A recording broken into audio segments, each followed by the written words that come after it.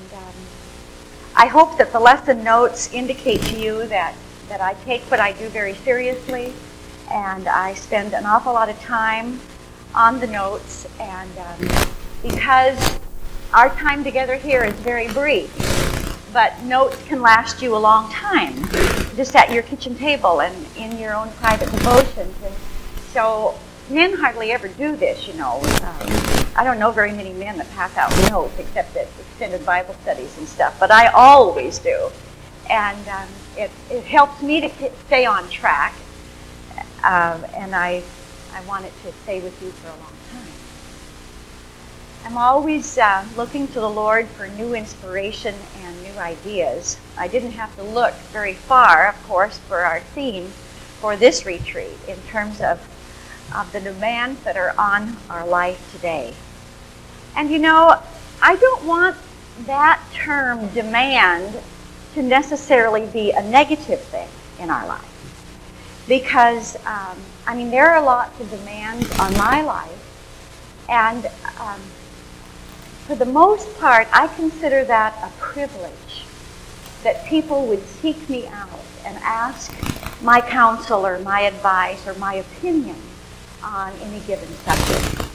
And I consider it a privilege to max my life out. I mean, seriously, when you think of what is it all going to mean in the end, what better thing then could we do with our time than just give it all to God? Sometimes I look around, I was sharing with the single women this morning, sometimes I look around at other things and I think I could do that. But we're talking today about priorities. And there are so many things to choose from. I was telling you singles that when I graduated from high school, it was really in the dark ages. Most of you weren't even born when I graduated from high school. And there were about 3 career fields open to women: nursing, being a school teacher, and being a secretary. Well, the secretary was the only one that you could do with simply a high school education, so that's the one that I chose. And but today, you can be anything you want. I mean, I don't know why some women want to be what they do want to be, but it's their choice. Dick and I traveled in a large motorhome, and we pull into a lot of these big truck plazas. And it used to be, when we first started traveling, we're in about our 20th year of traveling. When we first started traveling, you'd only see men in truck stops. Not anymore. Lots of ladies drive. Excuse me, lots of women drive 18-wheelers. I don't know if I could classify them as ladies or not, if you get my drift. I don't want to be unkind to them, but it's a rough, tough world. And hanging out in truck stops is not my favorite thing to do, I'll tell you that. We do it because they have a parking lot big enough to accommodate our rig. But all that to say that there are so many choices today. And we have to think in terms of the things I want to do. If we're talking about priorities, which is our subject today, and balancing life's demands, the things that I would like to do, the things I could do, whether I like to do it or not. Clean the oven, for instance, you know. We don't grow up with that is my favorite thing to do. And then the things that I should do, and the things I must do. That's about how it breaks down, isn't it? The things that I could do, the things that I should do, the things I like to do, and the things I must do.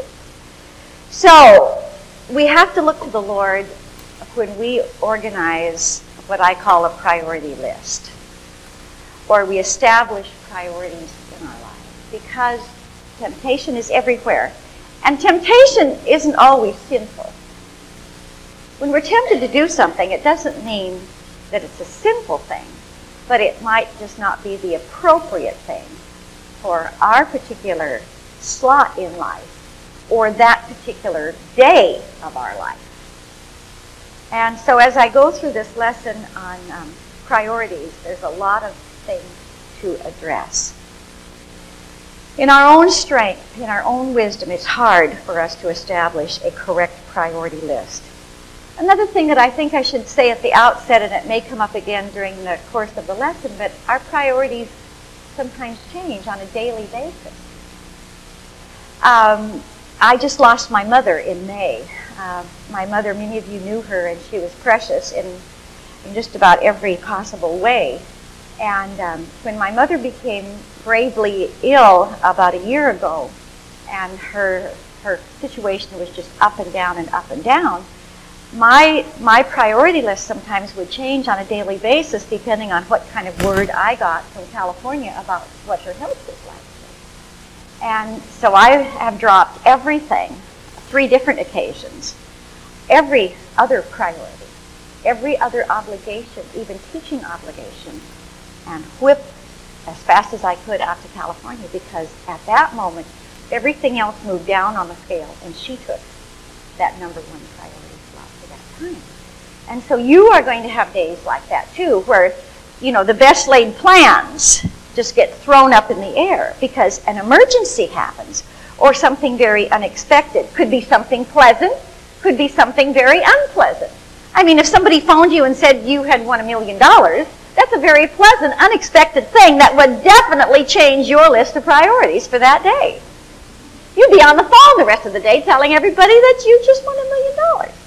And we would all understand that. If you'd had a luncheon date with one of us and you didn't show up, and we waited for 2 hours and you still hadn't shown up, but once we found out what had happened, hey, it would be all okay.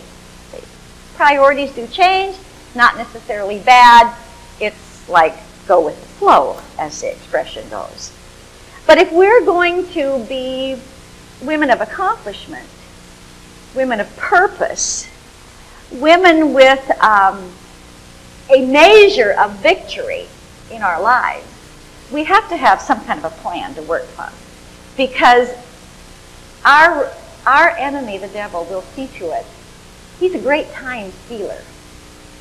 And we just get sidetracked easily on just little zinged out things that can eat up our time. And, you know, there's this old saying that says time is the stuff that life is made of. And you waste enough time and you've wasted a life. And so it's a serious thing, I believe. When we talk about priorities. Our whole role in life, priorities different. Our age in life, priorities are different. When I was 23 and 24, I had little kids. And so obviously my priorities at that time were not what they are today. I can't write a priority list. You couldn't begin to write one for me. This is a very individual thing. And yet I feel like it is such a vital thing in terms of meeting and balancing the demands that are on our life that I felt it had to be included in this particular retreat. There's a statement in your folder there with this lesson that says priorities are not determined by how important you say something is, but by how easily you are distracted from getting it done. For most of us, eating is a priority. We like food. Food likes us. And so we always seem to find time, except on an extremely tension-filled day, to find time to eat. We do find time to eat. We eat in the car, on the run, standing up at the kitchen counter. You know, we take it in the bathroom. I carry my coffee all over the house with me. You know, I'm going from room to room. My coffee cup goes with me. Why? It's a priority. Coffee is life to me. Especially in the morning. I mean, immediately upon the opening of the eye, I need the IV drip. What can I say? So I am almost never derailed from making coffee. In fact, now I have a coffee pot I can set the night before. See, I wake up in the morning, follow the odor to the kitchen. If I wasn't afraid of spilling it in my bed, I'd probably have it on my nightstand. This is designed for you to take out of the notebook and put on the refrigerator door. Because I feel like this is very key. I feel like this is a vital lesson for all of us. to analyze. Just keep a diary for your week. What do I spend my time on? See, and then let that piece of paper or that diary talk to you. From that will emerge maybe some very surprising priorities in your life. And I just think we need to be serious. You're going to say, Carol, get on with it. But this is kind of serious. I don't think we have a whole lot of time left between now and when Jesus comes back. It just doesn't seem like it can go on very much longer. So whatever we're going to do in terms of the kingdom or drawing closer to God or making a difference in the little microcosm of world that you live in, it's going to depend upon the priorities. How do I spend my time? I believe that the definition of priority is from two words, prior meaning previous, in advance, see. You don't make up your priorities as you go along in terms of a daily routine or what you hope to accomplish maybe in terms of a week. This is what I'd like to accomplish this week. See, we have to get fairly mundane about this, like paper and pencil and number 1, number 2, number 3. See? A lot of women don't want to be tied down to something like that. But then a lot of those women are the kinds of women who have very little done at the end of the day. And everything is closing in on them. And it's, some things are simple. Write it down. You can't remember everything, and you need to be methodical. So previously, in advance, you make a decision to do certain things. Order. Previous, order. Priority. So if you just say, I want to be a free spirit, I'll do it when I feel like it. I'm just moved by the moment. It just seemed right. We don't want to look in your refrigerator. We don't want to look under your bed. We don't want to lift the toilet seat, because we're very seldom moved by the moment. I just felt it was the right thing to do.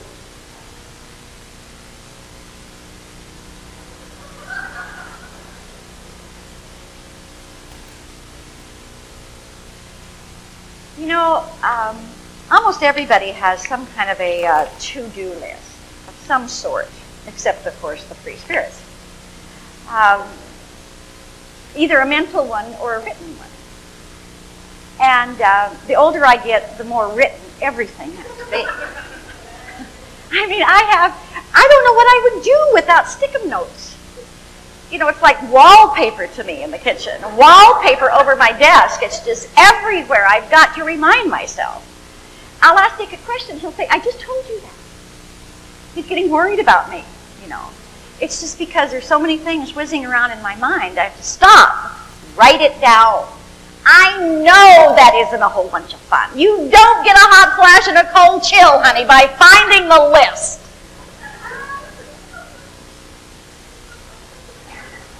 But it is the pathway to successful living and balancing and being meaningful accomplishment. And I think that's what inside all of us, even the free spirits, they want that.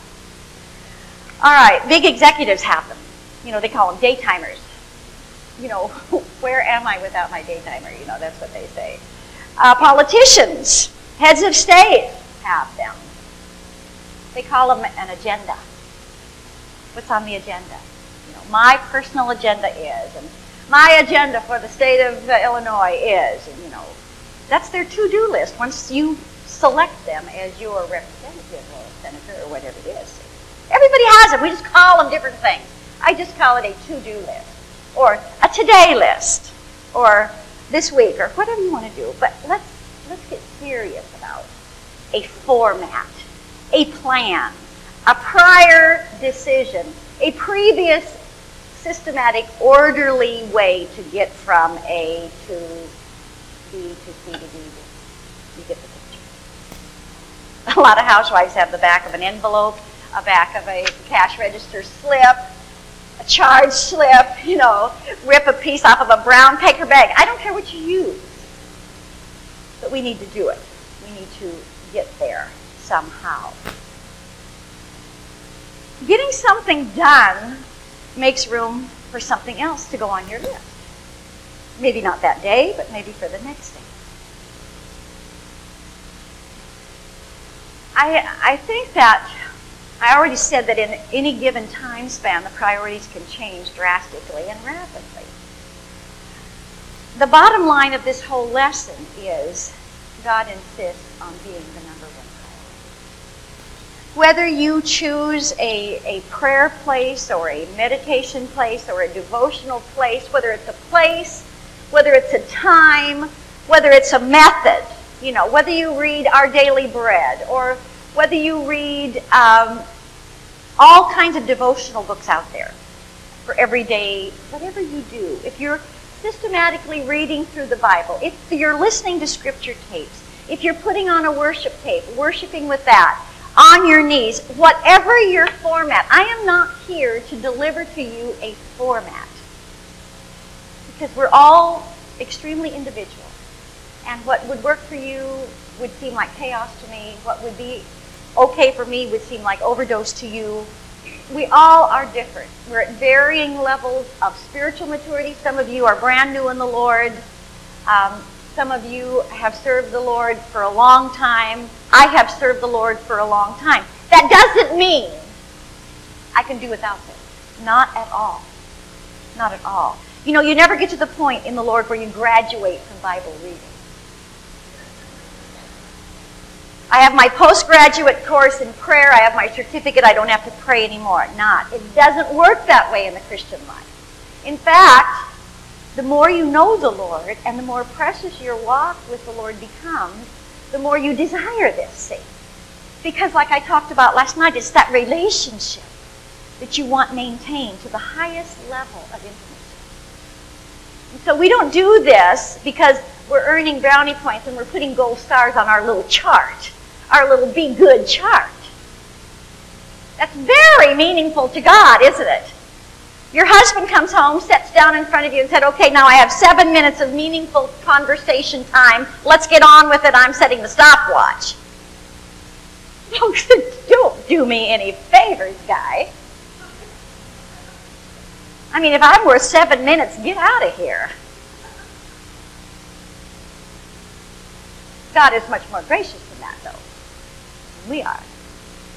Because he's God, and we're not. But listen, in terms of successful living and not dying of the crazies by 3 in the afternoon, we got to have a plan.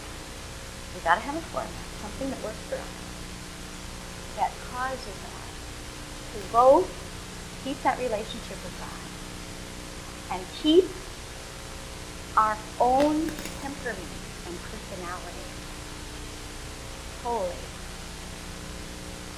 and righteous and godly and pleasing to the Lord. So that we're not snarling, screaming, yelling, thrashing, gnashing on our teeth, beating on our kids. There's an answer in here. There's an answer for each one of us. God is a fair God. He has to be number one. God's a God of order. You ever stop to think about that? Even in the creative week, he didn't create a bird until there was something for the bird to land on. Because there's order. God does things in a really orderly way. That should be our first clue. That God wants us to have lives full of order and accomplishment. But most of all, peace. I think that's what every one of us wants. I just want a peaceful life. And we do not live in a peace-filled world. I just counseled a little girl recently who's had a lot of heartbreak in her life. And she's only 18 years old. And I said, just think how much longer I have lived than you have. think how much pain I've lived through. Some of the things she was talking about that had brought pain in her life. I said, you don't think I felt pain from that very same thing? I love you. I love your family. I felt that pain. I may have felt it in a different way, but I have felt your pain. We're on a pain-filled planet, folks. Death is the only way you get off of it. So in order to be able to live with the pain, deal with the pressure, and keep our poise, we've got to have a plan. That isn't even in my notes. Isn't that good? Write that down, Pat. I don't want to forget that. We have to have a plan. That's what this lesson is all about. God is a God of order. As Christians, we've got to be aware that God has priorities. We're His children. We have to have priorities in our life, not just our own personal priorities. His priorities for us have to be blended in with the priorities we feel are necessary in our life. And somewhere in there, there's room for you. There's room for God. There's room for your family. There's room for the church, His body on the earth. God is not an unjust God. He does not make requirements of us that cannot be fulfilled. We have to do our part. When our relationship with the Lord is kept at the top of the priority list, then we are a lot more peace-filled in the middle of an unpeaceful world. And, you know, most people have absolutely no respect for my priority list. Accidents have no respect for my priority list. Traumas, emergencies. So in and through all of this, weaving and realigning that priority list every day, God wants us to be women of accomplishment. I think that all of us would agree that the ideal is to start out our day with the Lord, with some kind of attention to prayer and our what was called the personal devotion or our personal prayer time. That's the ideal. Most of my life is not my ideal. Most of our life, everyone in this room, because we're talking about the pressure of demands in the world around us, most of our life is not the ideal. It's not what we would like. But we have to deal with what we have rather than waiting for the ideal to someday come crashing through the clouds and materialize in our kitchen. It's likely not going to happen. Even if you did win $1 million, it's not going to happen. And so we have to just find a plan that works for us. There's got to be, in the wisdom of God and the wisdom of His Word, and applying your heart to His wisdom, there has to be a plan that works for you. Because if God is shuffled out, everything goes downhill. And we know that. We've lived through that. But we continue to allow it to happen in our life. And we are self-defeating in that. A lot of people who have told me, now I'm not picking on anyone, believe me. And I am a person that likes to do a lot of things. But you know, a lot of the women that have told me, Carol, I just don't have time. I'm just really busy. I'm just totally maxed out. You know. What are you doing? Well, I'm taking a craft class. And then, you know, my husband said something about my thighs. And so, you know, I'm in an aerobics class. And, you know, my kids, they're very interested in swimming. I've got kids in swimming classes. I've got soccer. And, you know, then I've got to be at the school. You know, I volunteer at our school. And the list goes on. And we pick up things. We pick up baggage. You know, and I don't want anybody's children to be deprived of swimming lessons, and I don't want anybody's children to be deprived of turning out for soccer and stuff like that. But listen, I know that most mothers don't want to say this word spiritual. But you have to draw the line. Or nobody is sitting down at a meal together. I want to read you a statistic that to me is very scary. Now, I have felt this way for years, and I taught it in a seminar last year, And one of my really good friends works at a school district, and she was talking to a school district psychologist, totally non-Christian woman, about my theory. And the woman said, that isn't a theory, that's a fact. Because I have a great concern about families not being families, just being a whole bunch of people on different schedules that live under the same roof. And I think mealtime in the Word of God, breaking bread together, was a very important thing. And it was significant. It is not significant in mainline America. Listen to this statistic. The number one indicator that a child is at risk to become an abuser of drugs or alcohol is that his or her family does not eat meals together. The number one indicator, this is from a secular person, not a Christian psychologist. This is from the drug prevention psychologist for the Ferndale Public School District, Ferndale, Washington. The number one indicator. If we have maxed our time out to the point where we do not have one meal together as a family, we are too. And there has to be a place at which we draw the line and say, I'm sorry, you have to be home at dinner time.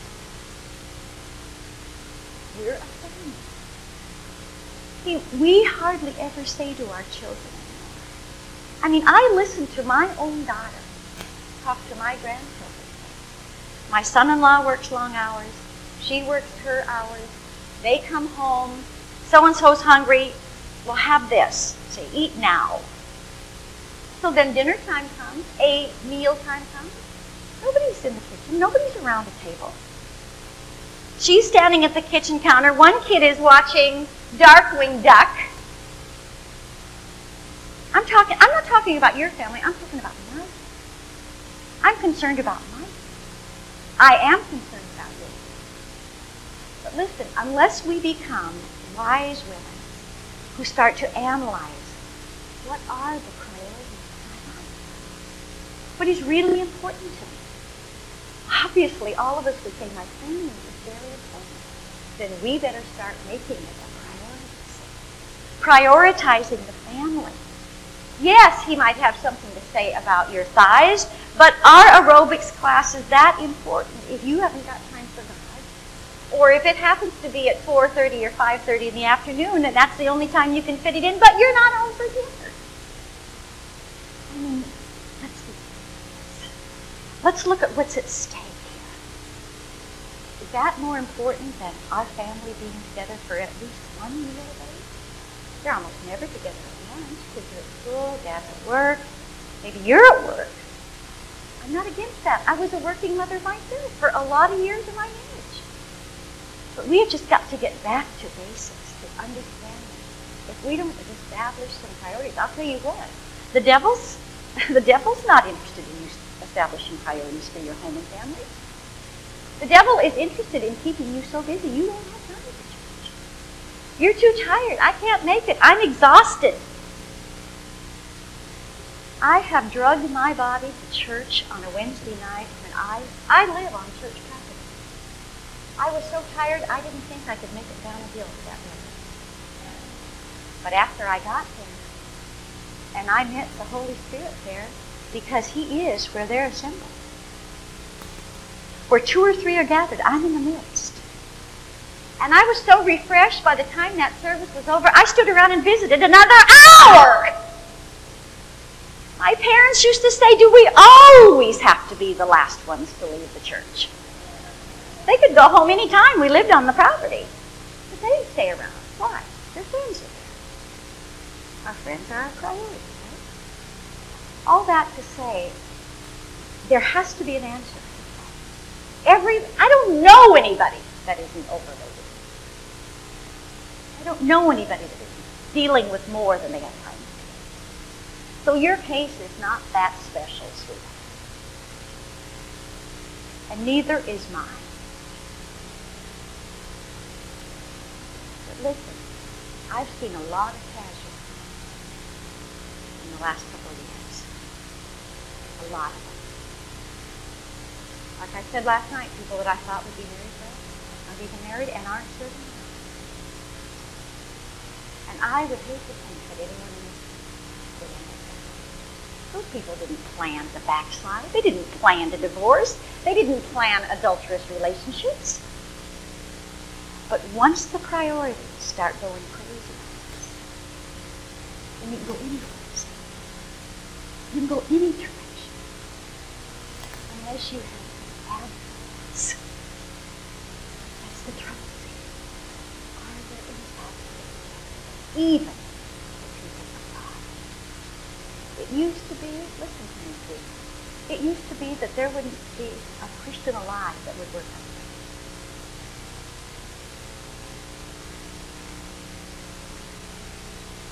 When I was a little girl, nothing was open on Sunday. Sunday was a day of rest. You couldn't even buy a loaf of bread on it. Of course, that was before 7-Eleven and Circle K. You know, you just, what a novel idea. Spend a day with the family. You didn't have a zillion and one distractions like there are today. But see, some things don't change with that. Something doesn't change because you have television 24 hours a day, and MTV 24 hours a day, and videos. If you can't make it to the theater, you can rent it and bring it home, and you can watch it at 4 in the morning if you want to. It doesn't make any difference. You can watch it all night long if you want to. There's so many options open. So many selections to choose from. That our circuits are overloaded, our senses are dulled to be able to determine between good and evil. Because we're so overstimulated and over-challenged. And then people bring guilt on you. I just got a letter from a girl in God that I love with all my heart. And I'm going to see her soon, and she and I are going to sit down for a long talk. She wrote me this letter. Sweet letter. She's looking forward to my visit. But she said, you know, next year my youngest goes into school, and now I'm wondering, what should I do with my family? What about staying home? She said, my family is pressuring me to go back to school and get my education. What about just being a wife and a mother? What about just beautifying your home?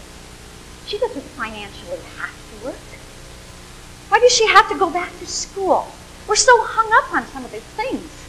Is God pressuring you? I seriously doubt it. What is pressuring us? The society around us. Pushing, shoving, pressuring us into its mold. Rather than the Holy Spirit dealing with us one-on-one and pressuring us and challenging us to be what this book says. Oh my God.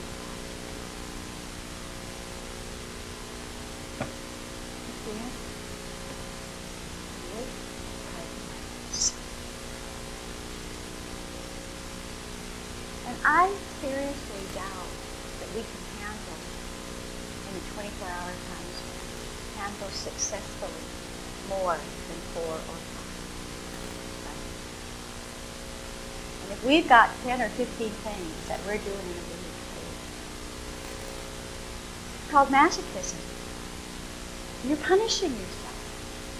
You're inflicting pain upon yourself. Because life actually, you reduce it all down, honey. You shake all the dust off, and it reduces to about 4 or 5 very simplistic things. We have by adding a whole bunch of other things. We all have different priorities, except for number 1. Love the Lord your God with all your soul, with all your mind, with all your strength. This is the greatest commandment. This isn't a suggestion. This is a commandment. Are we people of God who obey the commands of God? He has to be the number 1 priority. As I mentioned before, priorities change. They shift. Emergencies arise. Yes, we talked about that. Everything else goes to the bottom of the list when one of those emergencies arise. Will God be left out of one of my days? Probably. Speaking very realistically, probably. We're praying in the shower. We're singing scripture songs because we have the tape in the car and we're doing it on the way to work and we're praising and we're worshiping. We listen to, you can buy tapes of the scripture, you can put that in your car tape deck and you can listen to that. It isn't the same as you on your knees communicating with God. That's ideal. Few of us, speaking realistically, are able to live the ideal of our life anymore. Simply because of what the theme of this is, the demands that are on us these days. But sometimes we have royally shot ourselves in the foot by allowing demands to be made on us that neither God or our husband or our family have fulfilled. We have placed those demands on ourselves. The secret is, you cannot let very many days in a row like that happen. If that becomes the norm, no time for God, no time for contemplation, no time for meditation, no time for exaltation of our Lord and Savior. Everything pressured.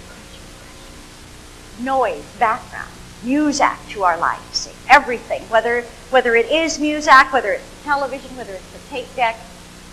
Listen, even if it's spiritual songs and hymns, the one thing that is lacking on this planet is silence. People get very uncomfortable in silence. You have a pause in any kind of a meeting and people say, did she forget what she was going to say? What's wrong? Something go wrong with the mic? We are a generation that is very uncomfortable with silence. How can we hear the voice of God with all the tackle? The priority of just sitting with your Bible open and saying, God, show me something from your word. Page, handle. That takes time. And that has to be a priority. At some point in our lives, we have to intersect with God. Or we're going to become a very negative being somewhere. Whether it's physical breakdown, whether it's emotional breakdown, whether it's in our marriage, our home life, we're going to have trouble on the job. Hey, listen, if your circuits are overloaded, if you run on overload for very long, you can't run even that thing on overload for very long, and it's going to blow up. We're not Superman. We are not. We are made in a flesh and blood body that has limitations. We don't like to admit that, but we have them.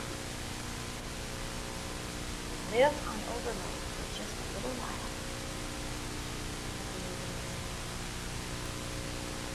And I'd rather get serious about a priority list than inflict that on myself and on my family, on people that love me, and become a negative. And I know you do. Luke 12, verse 15, Jesus said, watch out. Be on your guard. Against what? Against all kinds of greed.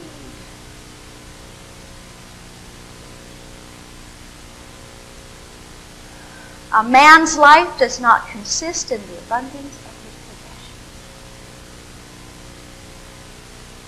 I don't have to interpret that for you. I don't have to tell you what that says. That says what it says. We just don't want to adapt to what it says.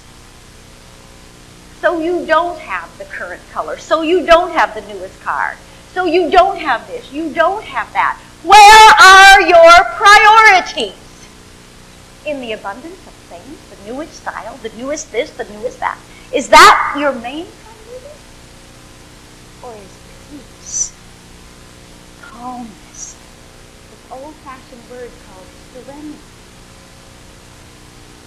How many totally serenity-filled moments have you had in the last 2 weeks, 30-day period, 6 weeks?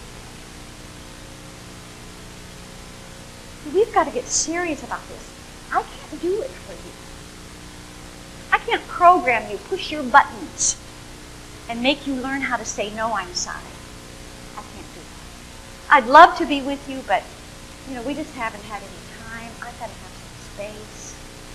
Now, see, listen to me. What's happened in the church today is that people are maxed. I told you that. We don't know anybody that's not maxed. We don't know anybody that's sitting around thinking, what can I do now? I've got a thing to do. Oh, man, I'm so bored. It's not there. It's not anywhere in our society, folks. It might be in the old folks' home, but it is nowhere else, believe me. So people think, I'm maxed. We've got to have family time. We haven't had a family night. We're maxed out. Friday night's busy. Saturday night's busy. Well, I guess we better stay home from church on Wednesday night. Because we got to have family. And you know what's happening today? A lot of churches are not even having midweek because no one's showing up. Because people are too busy for God. And when we're too busy for God, honey, there ain't no hesitation for me to say you are flat out too busy. And you better drop some. Because He insists on doing the minimum. And He will, I'm not kidding you, He'll start rearranging your schedule. He will make you hurt. I don't want to scare anybody. I am being as realistic and honest with you as I know how to be. Because I feel that's my responsibility before God. But I have watched too many families go down the tubes. Because so-and-so was in soccer, and she was in ballet, and she was in aerobics, and we're taking swimming lessons, and we're doing this. None of those things are sinful in and of themselves. But if they dominate the priority list, and He doesn't, something is big time wrong. And I'm not talking about society out there. I don't even know what those lives are like. I'm talking about the church. Because I know a lot. I know a lot about what's going on in the church today. And it breaks my heart. Because we are worshiping family, and we are worshiping sports, and we are worshiping occasions, and we are worshiping track meets, and we are worshiping a ballet performance. I don't think those are sinful in and of themselves. He is the Lord. And if we don't get back to some kind of order in our lives so that He is the preeminent one, and that He rules and reigns in our scheduling of our time. If we don't teach our kids, listen, yes, I want you to succeed, and yes, I want you to be a well-rounded person, but our family is a Christian family. And there's certain things that a Christian family has got to have time for. I mean, I don't live on another planet. I have grandkids. I have sons-in-law, daughters-in-law. Listen, I know what life is all about. But who's in charge? See, somebody's got to be in charge. There has to be a godly mom and dad that are saying, yes, there's no sin in there. There's no sin. But see, we only have a certain number of hours in a day. We only have a certain number of days in a week. And we have no time for God. Or guess what, folks? We're going to see you. We might be a bunch of people that have all of their beds in the same house. But we have ceased to be dysfunctioning with mutual respect and exchange, conversation, and times of serenity. Not just in church, in our homes. Peace in our homes. What a novel idea. Peace amongst siblings. Kind words. I care a lot about the kinds of slang that you use. And I'm not talking about in the world. I'm talking about in the families that belong to churches, in our fellowship. The slang. The caustic language, the names that they call each other, the way they demean each other, cutting on each other. What does the Word of God say? Words are like arrows. They go deep into the belly. I'm talking about priorities. Because if we don't get back to some kind of priority in Christian homes, what chance is there for us to impact the world? See, there's darkness and there's light. And if the light starts absorbing so much darkness, it ceases to be light, right? And then the whole world.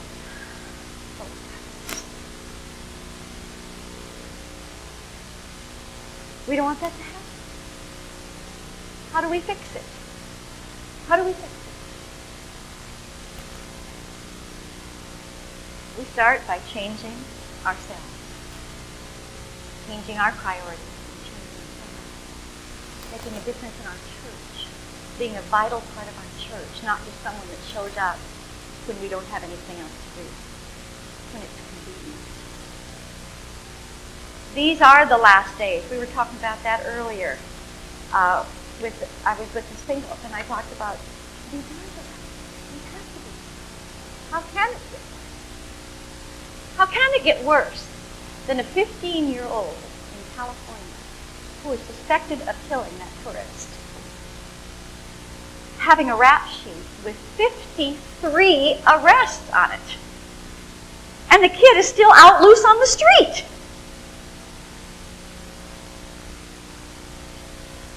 Well, back to the Bible, right? Back to square one. Back to the beginning place. For us, it's sin. For the people of God, the world's not going to get back to the Bible. The world is sure not going to get back to the Bible if the church doesn't get back to the Bible. That's all I'm saying. Let's remind each other of this. No one has any more time than anyone else. We all have 7 days in 1 week. Each one of us have 24 hours in 1 day. That's it. Nobody has an edge on anybody else. Oh, but you have more time than I do. No, not. I have 24 hours, you have 24 hours. It's just how we allocate those 24 hours that makes a difference. And yes, it is complicated by larger families, but there are other things besides family that eat up our time these days. So you might have 6 kids, I don't have any. Does that mean I have more time than you? No. I have obligations you've never even heard of yet. You have obligations I don't have, but I have some that you don't have. It all shakes down to we're just about, all of us, just barely keeping our nose above the water. Because people won't let you be idle. Just about like this girl that I got to know. What about just staying home? What about just being a mom? What's wrong with that? What's wrong with just being there when your kids come home from school? How antiquated, but I think it would be very healthy for her and for the kids. She's had all this time with kids at home. No kids at home now. Now what the modus operandi in our life is I must do this.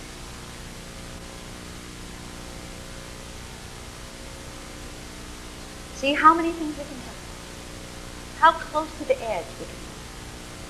How little amount of sleep we can get by and still stay sane. And still stay healthy. I don't think it's God's plan, folks. I just don't think it's God's plan.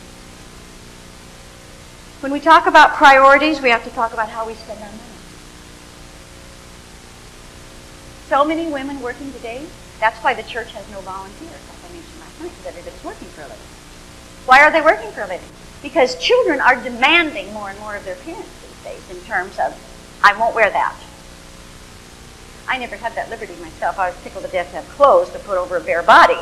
But now, I don't like that. My mother never asked me if I liked it or not. She bought it, I wore it. End of discussion. It's not that way today. I know, listen to me, I'm smart enough to know that we are not going to change everything overnight. It's not going to be back to Little House on the Prairie, folks, ever. I'm smart enough to know that. I've never been to college, but I do have that one.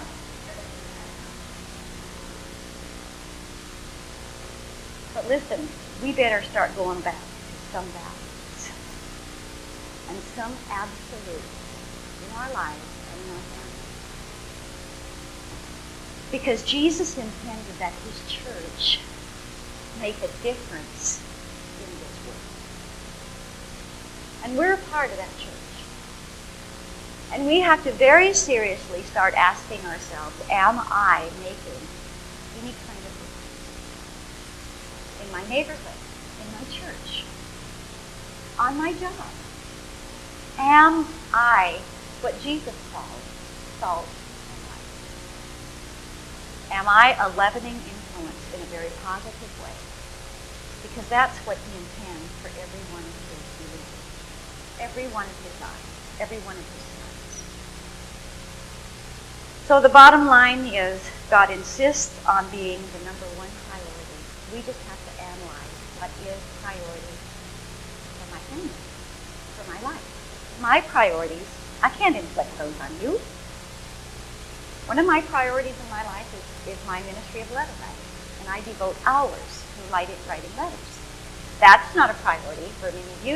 In fact, I believe that letter writing is a dying art in the United States. We pick up the phone instead.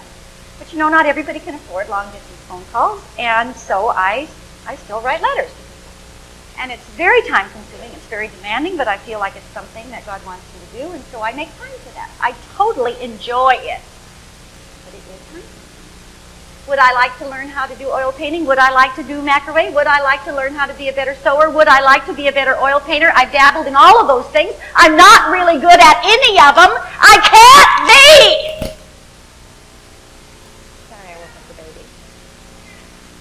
I can't be, because I do.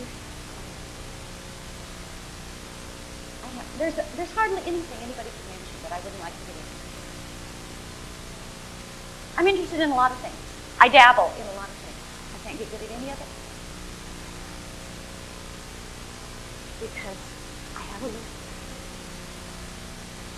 and I hope that each one of you do too. But let's not make the church suffer because of misaligned priorities. Let's not let the light of the Holy Spirit go out in our lives because we had to go to work because our kids wouldn't settle for anything less than the Shack Attack finishes.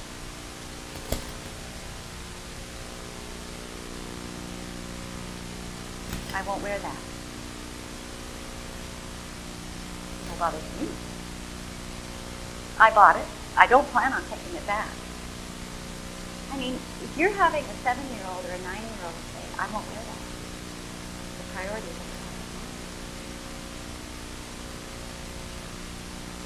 never the children rule. But 3-year-olds are ruling in homes across the nation a lot. It's back to God time. Back to the Bible time. It's back to principles. It's back to establishing a list of priorities. They will vary with every person in the room, except for number one. Number one has got to be the same for every one of us, if we're daughters of God. He has got to be the number one priority in our lives. Everything. Listen to me. Everything falls in line. In order of priority. Your cover says that stamp urgent. Everything is urgent these days. Everything's a crisis. Everything's got an expiration date. Everything's got a time limit. Do this before this date, before this hour, before this time. Pressure. Demand. Layer it upon other demand. Layer it upon other demand. But unless we establish a priority time with God, we cannot even absorb. We cannot even begin to understand how to do it. He has to be our wisdom in this. He has to be our understanding. He has to be our illumination. He has to be the guiding force of our life. Otherwise, we'll become a negative participant on somebody's church roll. It's like a lot of us do. I don't want this to be a depressive message. I don't want this to be a depressive session. A lot of the facts and statistics that I've given you are convicting. They're convicting. See, the beautiful aspect of our relationship with God is when He brings conviction, He brings solution. He brings solution. He does not leave us alone. We have to be courageous. It's going to take courage, perhaps, for some of you to realign. They do shift. They'll change from time to time, except for number 6, our relationship with Him. Absolutely essential. Let's pray. God, we are your daughters. We love you. We desire to please you. We desire to serve you. We desire to represent you effectively in the generation in which we live. In and all by ourselves, we can't do this. We have to have your strength. We have to have the guidance of the Holy Spirit to direct us, to show us the path that's right for us.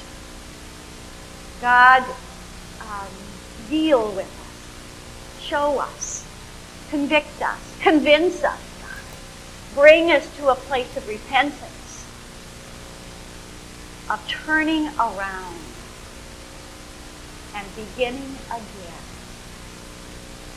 with a corrected list of priorities. We desire to please you. We are your daughters. You are our Father. Help us, God, to bring into order our lives so that we might bring joy to your heart and benefit to your body, the church, is our prayer.